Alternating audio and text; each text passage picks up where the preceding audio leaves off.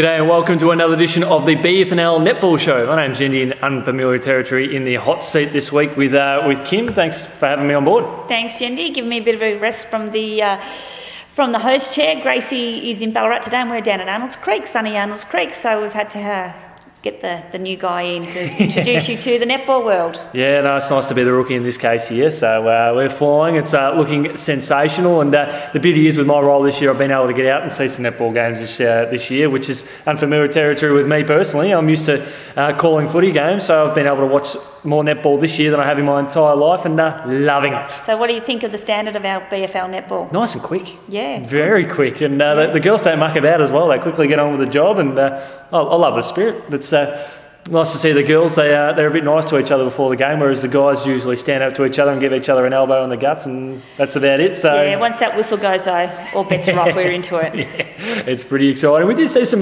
great games in the latest round of the BFNL, and Sebas, they're going to be one of the improvers in season 2017, first game of the year, and they put on a show. Yeah, and look, we've heard a lot about Sebas, haven't we, that they've got this new look team and they're in, and our very own Rhiannon Banner has left them and gone up to the NT, so they're out with the new defensive line in as well.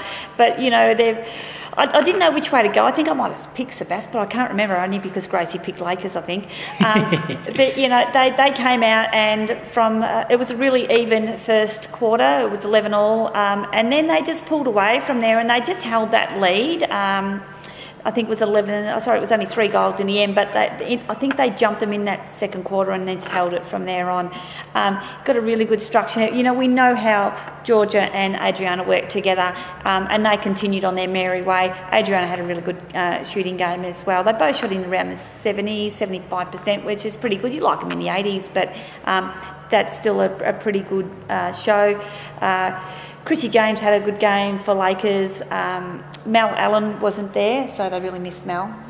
She's such a focal point down there. But, you know, good on Sebas. And Carlia Dix had an exceptional game as well in defence. And, they just couldn't get past her in the end. But some big things ahead for Sebas, I think. Well, there have been all the talking points throughout the pre-season. I spoke to a lot of clubs in the off-season, and they highlighted, most of them highlighted Sebas was one of the teams to beat. I think Lake Windaree also pointed that out as well, and they had a good run with them. So, look, hats off to Lake Windaree because the challenge was there, and they couldn't quite get the job done, but at least they sort of went goal for goal with them in the second half, which is good. Yeah, and Kirsty Wells-Romsey had a really, really good game in the mid-court as well.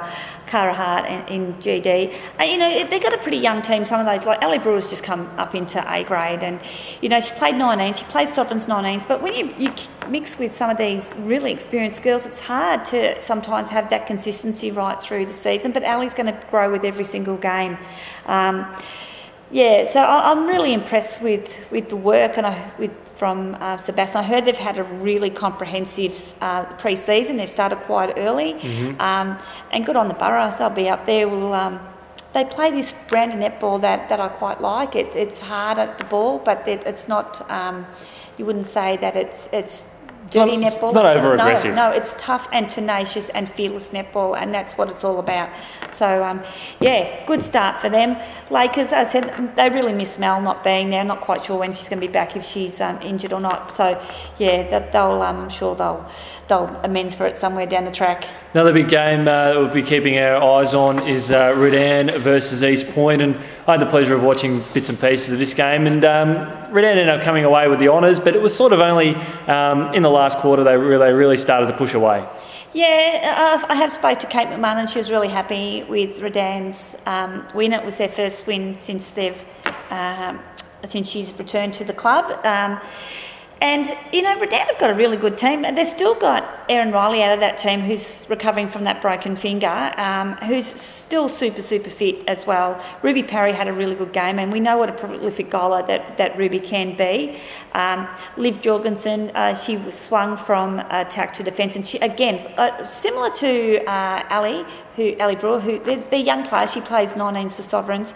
And some of these bigger bodies are going to test them. They don't get that bigger body netball in 19s. Emma, I can't even say her name now. Emma Henry. Emma Inaverdi, I think it is. I'm sorry, Emma, you're going to kill me. But I'm thinking, who is this Emma? And then I realised, it's Emma Henry. She's got married, so congratulations. But again, Kate played with where she was going to play, so we know that she can swing from attack to defence to attack, and that's what she did. Just showed some real strength down there in power underneath the ring, and combined really well with Ruby. And Cassie Peace is back. We know what a runner she is as well. And if you just have a quick look at East's game, since last year, this game they had 3 significant players out who they've lost from their grand final side. So Emma Farrell didn't play this week, and we know how well Emma and Lauren Dew combined together. And that combination they did lack. Although they had Kylie Bridges in, and she shot 9 from 10, but most probably the workload was left to Lauren Dew out goal attack, and it was just not enough. Your shooter should be your main focal point. So Emma wasn't there, but you had, again, Kate McLeod and Loz Atkinson, most probably the best goalkeeper and the best swing attack in the league last year, and they're out of the team. So it's going to make a significant difference. In saying that, they're still up there east. They've got a really good team, and I'm sure, again, they'll bounce back. But well done to Redan. I'm not quite sure where they would finish, but I think they'll be in the top 6 at least. They seem to be on the right track, and I guess with East Point as well, you take a few key position players out of the team. It's going to take a little while to adapt, but that's the same with anything. It's any team would be in that situation as well. Yeah, but you just think for Redan, once you add, you've got Emma in goal defence and you put Erin Riley in goalkeeper, you think, hello, look out, that's a powerhouse defensive combination. I'll put you under the pump with a question here. Redan at their best, would they challenge Sunbury at their best? I don't think anyone's going to challenge Sunbury. I might be proven wrong, but if you look on their team, on the game I've seen them play, no one would have beaten them that day. Not to say they're not beatable. I just don't know if anyone is tall enough to get around, not tall enough, but is agile enough and maybe physically enough to get around Chloe Curran. But they could have had a day out for all I know. And yeah, I've coached Sunbury, but this is a totally different Sunbury team that I coached. I think I might have only coached one of those girls that are in that team. So yeah, Adam Balderston will have them up and about. It's all about peaking at the right time too, you know. I hope they haven't peaked too early.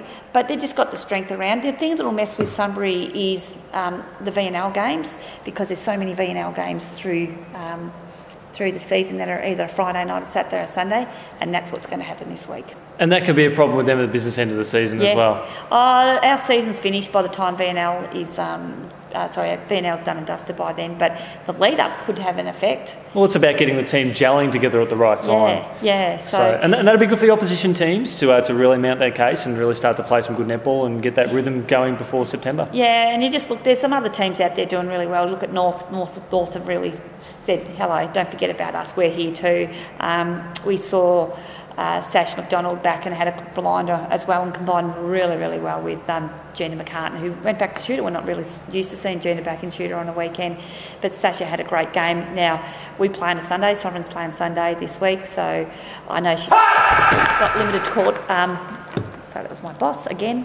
So we have limited time for her, so we'll see how we go. Yep, we'll be... See, Chris is getting better. He's not jumping. I didn't jump into your lap this year like I did with Sean. So. No, I usually lose my bundle when that happens. We're getting used to him. Let's have a look at the Stockland player of the day or player of the round from last week. Yeah, it's back. It's back. Stockland A-grade player of the round. The get out there to Wendouree girls. So we've got 2 to do today. So round 1, I saw a defender who just blew me away and played so well, and that's Sunbury's Ash Hardy. So congratulations, Ash. You've got your voucher coming out to you. We'll put that in the mail. So congratulations. And Darley Amy Gianni, I think it is. She had a really good game from my little sources out there in the mid-court, and was one of the catalysts into for Darley to record their strong win last week. So I think Darley have got the makings of not a bad team down the road. So good on them to Darley, and Renee Hulls has taken over there, and Marika's done a lot of hard work. But well done, Amy. You had a great game, and we'll be sending a voucher out to you next time you're up in Ballarat. Just drop to Stockland's Lake Wendouree. I know it's one of the most popular awards that people are asking about. Yeah, which is they love always it. exciting. Yeah, so we'll get something on Facebook and everything like that. So well done, girls. Now we turn our attention to round, or the upcoming round, and the season is just absolutely flying at the moment, Kim. And we turn our attention to Ballarat v Melton. Yeah, it is the community umpiring round, though, so not just for football, for netball. So be nice to the umpires, please. Ballarat. I like Ballarat. They've had a bit of a hard start, but I think they're really strong. Hayley Fiddler is back from an injury, which we spoke about, and Katie Lindquist, I think, is a superstar. And Michaela George, I'm not quite sure. She played last week, but they've got some really good mix. And Gary Cook is a fantastic coach, so Gaz will do some good things with there.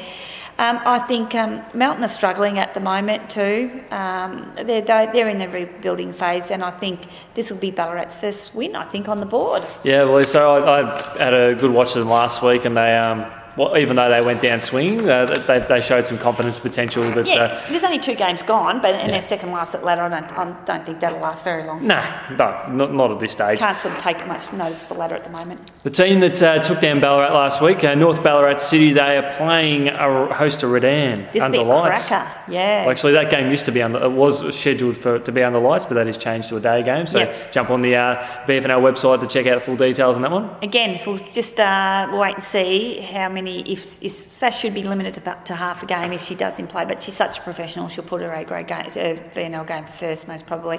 But I think the beauty we saw with North last week, they swung Jetta Hurd back into defence from attack, so they can put her back there and stay. And Gina McCartan worked really well with her.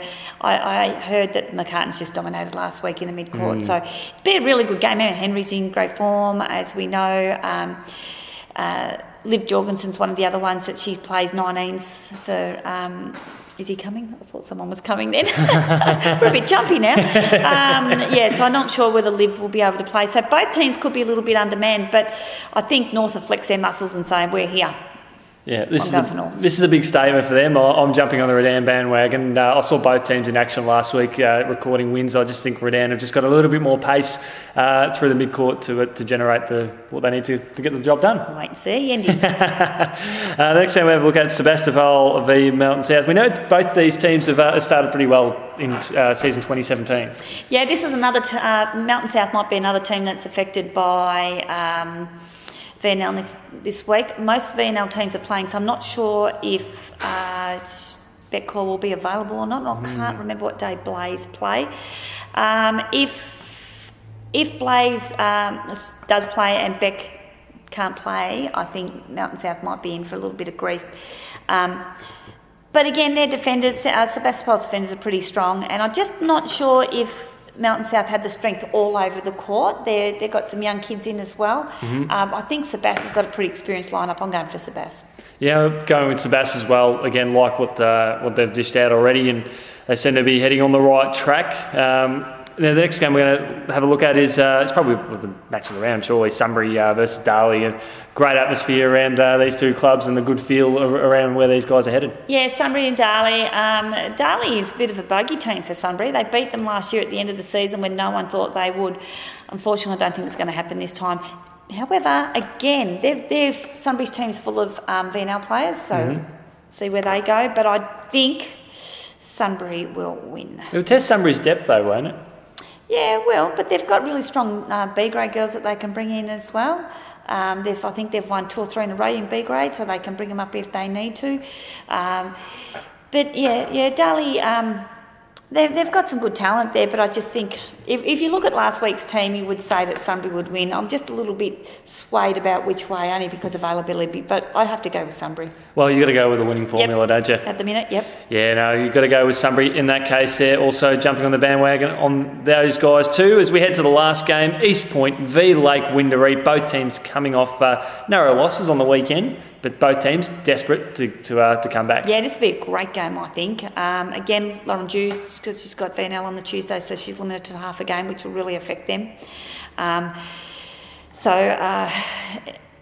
think if Mel Allen's back, I think Lakers will win I'm going to go Lakers. A bit of an upset, but I think Lakers will win. Did love the resilience I saw from East Point last week, and they just let Redan sort of slip away towards sort of the last 5 or so minutes. I can't believe I'm tipping against East, because last year I don't think I tipped against them once. Oh, let that be on the record. Yeah, no one will forget this. So hopefully I don't moz them. So remember, we're previewing round 3. Just look back to this week as a significant moment in Kim Bailey's call. I hope not. You know, I don't like to see teams lose, but someone's got to lose, don't they? Everyone can't win every week. We could have a draw. I've tipped a draw last season too. There you go. It worked out beautifully. Well, and the interleague campaign is just around the corner. Yeah, and Annie McCartan's done a great job. She's nearly got the team finalised, and what I've seen of it, it looks really, really good. So we'll head up to Ballarat on the 13th.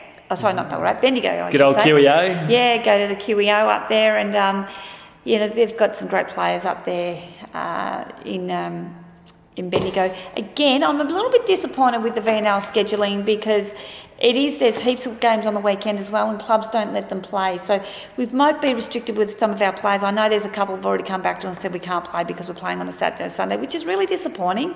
I think at some stage, we just need each members' organisation speaking to each other, so we've got the best players available for our interleague campaigns. But that's Netball Vic's dealing when they schedule games, so that's a little bit disappointing. But we've got the depth to still have a great team. And the QEO is a terrific place to watch netball as well. Beautiful venue, yeah. Wherever you are around the QEO, fantastic, and hopefully the girls put on a fantastic performance. I'm sure they will. We didn't play last year, so they're champing at the bit to get going, because we think we had Western. Did we have Western Correct. Region?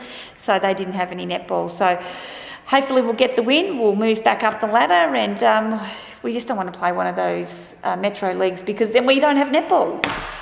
It's not going to happen, Kimbo. No. It's not going to happen. No. We're going to be cruising. We're going to win anyway. Yeah, you can sense that there's a good feeling around the BFNL netball side of things at the moment as we get ready for it. We prepare for interleague next week. Kim, it is a pleasure being in the hot seat this week alongside your good self as we highlight round 2 and preview round 3. Yeah, so good luck to all teams this weekend. It's just some great games, and so are we back next week for interleague, or are we having a rest? I think we'll be doing something special. Okay, not too special. Thanks everyone, see you later.